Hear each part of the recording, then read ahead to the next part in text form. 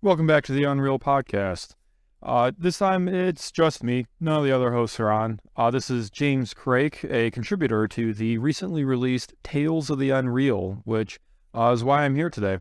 I'll be reading Vacui by Ogden Nesmer, one of the last entries in the anthology, which you can check out on Amazon or our website. The wind drives a sharp cold, barreling up the slopes as fast as a boulder might tumble down, bending the blades of grass and tattered shrubs towards the same subject like reverent onlookers.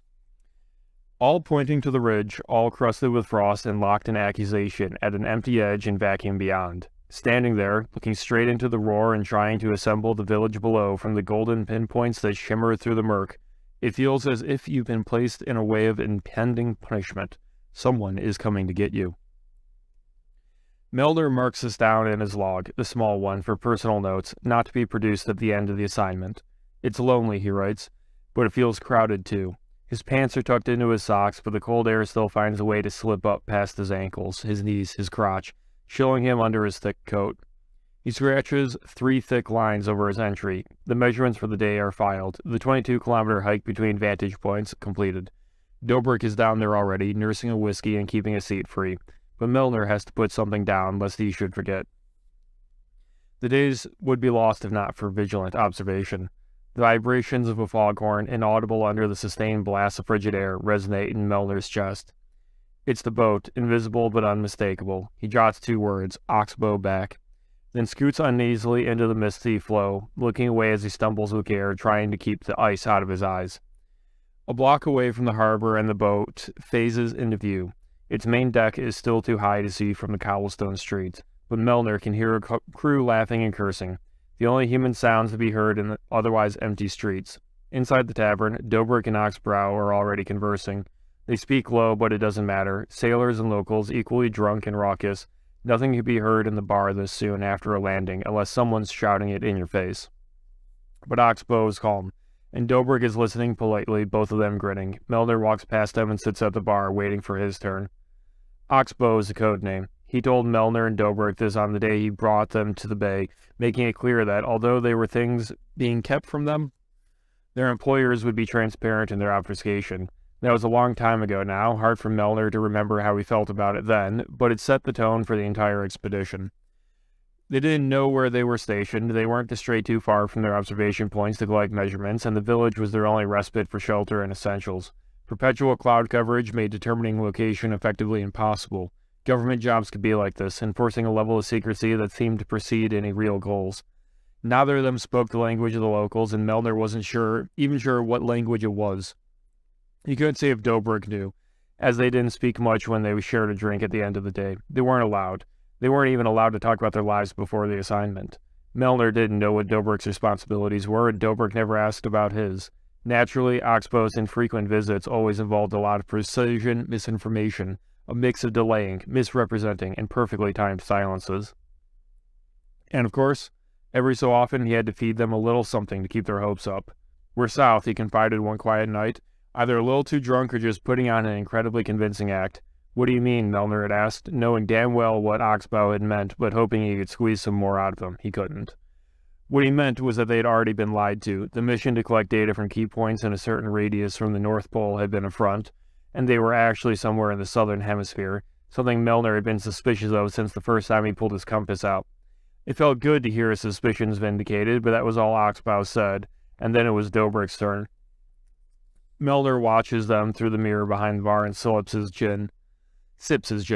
Dobrik laughs at something likely unfunny. Dobrik is an excellent kiss-ass. He would thrive anywhere in any field so long as someone were above him. It's somewhat impressive, Milner can't deny, considering the brutal, unabating cold and the hours of enforced loneliness. Milner can barely muster a smile. He couldn't socialize if he wanted to, but Milner was convinced Dobrik didn't want to. He was that committed to his sycophancy. He smiles, stands up, and shakes Oxbow's large hand, turning to Milner to salute ironically before departing for wherever he slept. Milner didn't know. "You'll have a drink?" Oxbow asks. He has the same accent as the villagers. Milner jingles his half-full glass in the air and takes a seat. "So what's new?" "Nothing good." Milner has come to expect this response. It will be followed by a brief list of not good things. For example, projects off schedule, money is running out, some nameless higher-up is being transferred, etc., of which Oxbow will select one to enumerate upon. Drawing out the description to somewhere around 15 minutes, he will allow a follow-up question, which, naturally, must be confined to the appropriate, already proffered subject matter. Then respond vaguely for approximately 12 more minutes. He will then check the clock subtly and explain that unless there are no other issues, he needs to be back on the ship.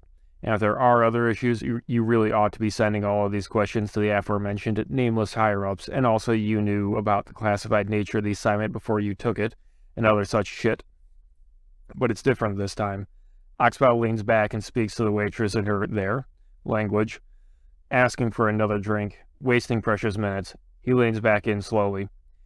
Say your goodbyes to Dobrik tonight. He will be gone by tomorrow morning. Milner can't speak, afraid to ask the wrong question, whose answer is classified and yields a quick departure. You don't have to tell me, Oxbow continues. I know you must be jealous. At least you know, Milner can't resist. But chin up, you are next. That perfectly timed glimmer of hope. Once we find someone to replace Dobrik, we will come for you, so be happy.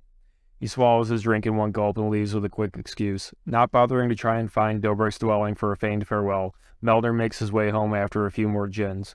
By this hour, the wind is thick with slush, smears of white that crisscross the air and melt into gray sludge in the road.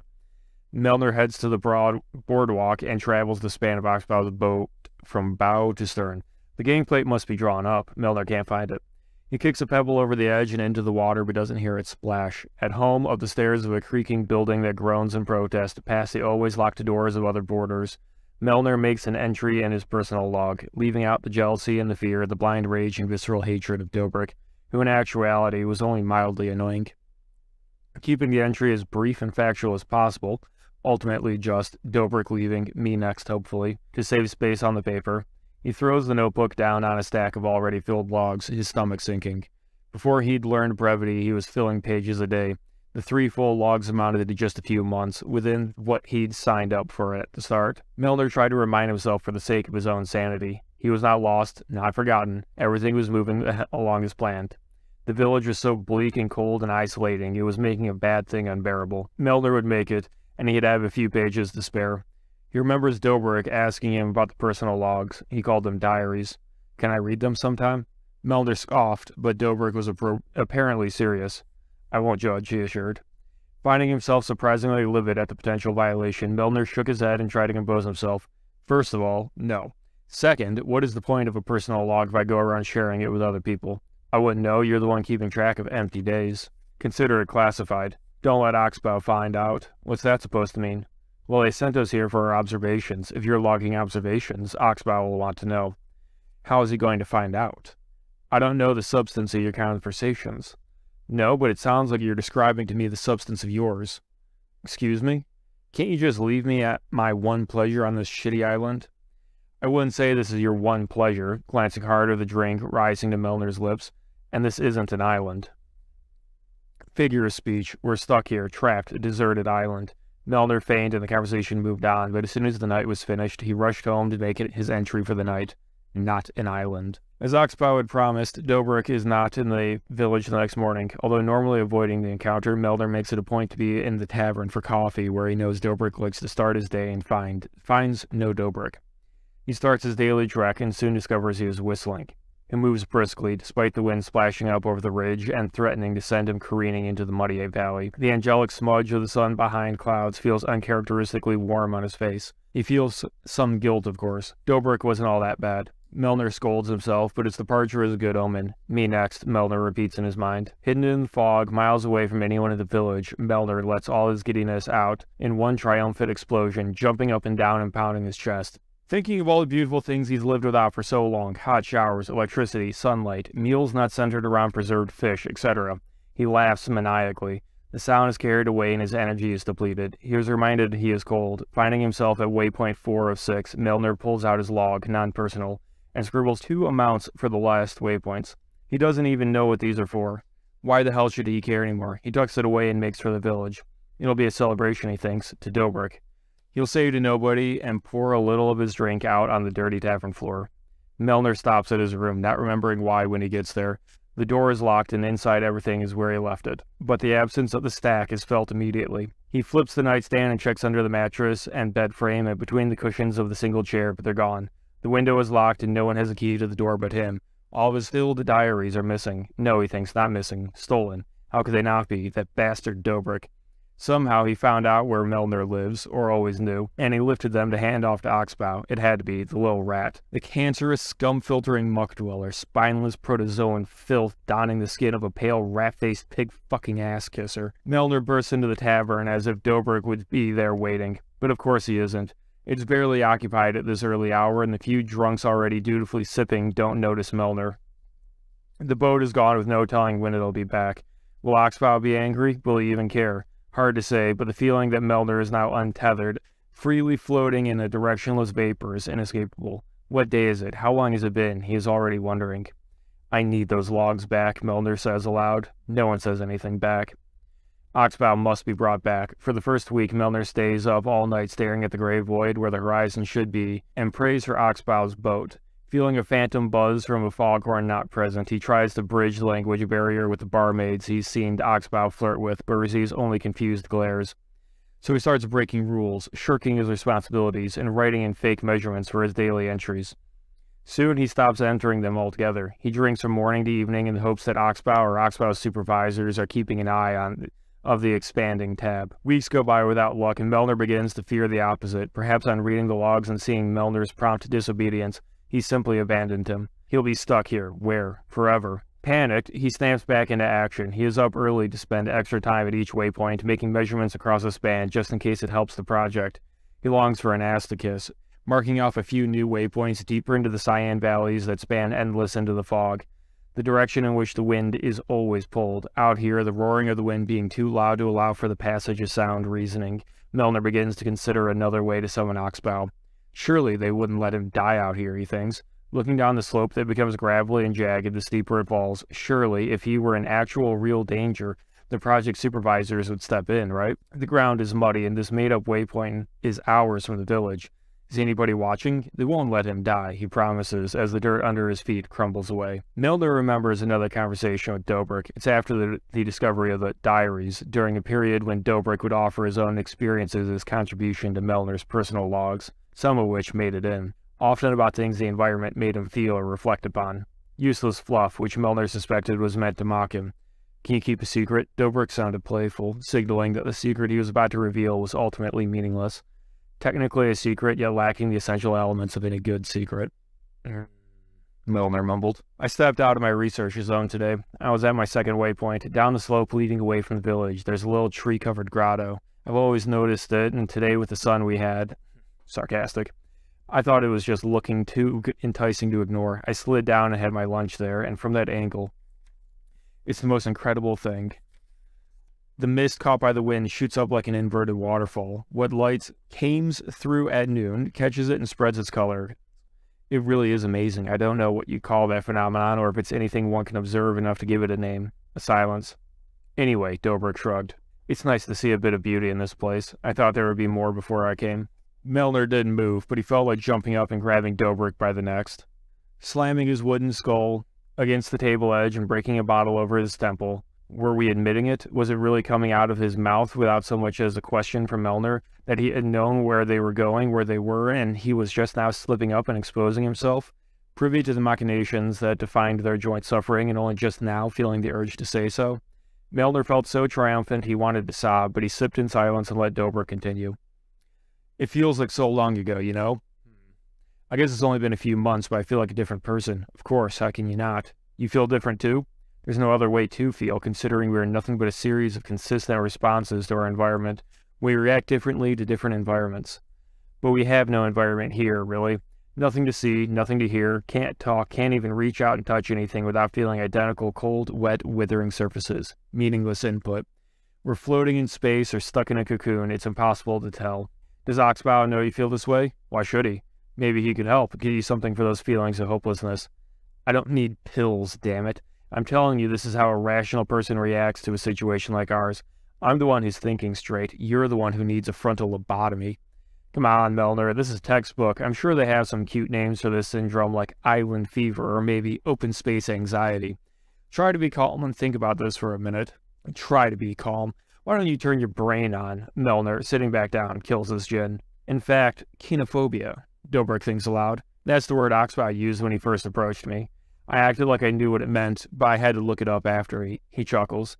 Fear of the empty, the open, the blank. I'd say you've got a pretty bad... Milner? Milner is on him in a second, trembling and pulling his face close by the collar. Red-faced, he's slobbering and demanding to know everything all at once.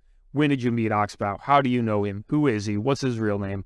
All while Dobrik pleads and summons the staff for assistance. Slobbering and digging nails into Dobrik's skin, Milner is still shouting, questioning, cursing, as he's removed by two burly barkeeps. Dobrik is led out the back door while Milner is tossed out the front. After circling the building repeatedly for half an hour, he determines there is no back door, so he storms back inside and is removed again. He runs in the general direction he believes Dobrik lives, crying, asking simply, why now? Why? No answer but the wind. 2 days after the fall, and Milner finds himself in a place he's never seen. The novelty is precious for a moment, but the odors of excreta and death and the familiar howl jostling at the window panes tells him he hasn't strayed far. 2 planks are strapped to the sides of his calf, and his arm is in a sling. A swollen seam runs up from his shin, spreading out like a spider web. Frayed loops of twine hold his skin together, black and crusted with scab. A quick wiggle, and he can feel the scrapes, tears, and bruises decorating his body. A nurse brings in a metal tray and sets it by the bed. Milner cannot see its contents from supine on the bed, his leg elevated in a rickety framework. The nurse sits on the edge of his bed and puts a warm, calloused hand over his sutures. You had a fall. Her accent is slight. This is true? Where am I? You are in the hospital. Where am I? We have told your friend about your situation. My friend? Who? What's his name? Milner can feel her grip tighten. He is very concerned. Where are my logs? He has consulted with our physicians on your behalf, and, she reaches for something on the tray, we've come to an agreement as to the necessary treatment. With his tattered leg, Milner pulls the framework down, crashing into the nurse's back. The pain of something freshly broken shoots further into his hip as he throws himself over and scrambles for the door, throwing the tray, the sheets, anything at the woman writhing on the floor. The wing is empty. The other beds have no sheets. He slams the door and catches the nurse's extended fingers. Her cries bring 2 male nurses out, thundering down the hall with their thick shoulders scraping the walls. In a flash, Milner ejects himself towards the only light he can feel, sending his whole body tumbling through a pane of glass and out into the cold.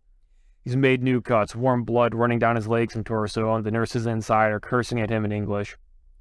Milner makes for the hills as fast as his shattered limbs will allow. He's almost naked, the flimsy hospital gown flapping in the gale and trickling red all over the cobblestone. Soon he's crossed the village limits. If anyone is chasing him, he can't hear them and can't bear to turn around and check. Unevenly but hastily, he clambers up the grassy slope, digging the planks of his cast into the mud, seam popping halfway on his hands and knees, clawing at grass and mud. He clears the top and slides down the other end. He repeats again. He's far from the village before the adrenaline is worn off, his wounds caked with dirt and grass. Numb from cold, something warm beats like a heart inside each of his fingers, fading fast. He stands erect, looking right into the wind. It screams at him. He screams back. It can't have him. Milner might die, but the wind can't have him. His voice breaks and he can't scream anymore. He's panting and starting to get cold. A figure reaches the ridge behind him. From this distance they're small, and Milner covers them with his thumb at arm's length. Make them go away. No one is following me. A gun cracks, and the earth at Milner's feet sprays mud and rainwater. He falls backward, and the gun cracks again. The figure is shouting, waving his arms, shooting. The gun cracks. Milner is scurrying up the hill and slides down the other side, farther away now from the village than he's ever been, slipping into a fog-filled basin. The gun cracks again, and a faint voice is yelling for Milner to stop. Stop, but he's sliding too fast. The fog doesn't abate. It gets thicker and thicker, and his leg twists the wrong way. He screams, and he's picking up speed. The gun's cracking is sucked away until it's lost somewhere in the abyss above him. Everything is soon lost, reduced to rhythmic pounding at his numbed and twisted body. It's white with nothing, and the only thing stringing Milner to reality is the pain pouring up his leg, and until that, like everything, fades into nothing. So that was Vacui by Ogden Nesmer, with audio samples provided by an annoying dog in the background. My apologies. Now that I will call a short horror story. I'm hoping that because we have another anthology installment coming out this June, or at least that's when submissions close, that Ogden is going to come back and tell us more about the island, or rather, the place that it is. Lots of questions were raised here. And not many answers. Seems like he's trying to lead up to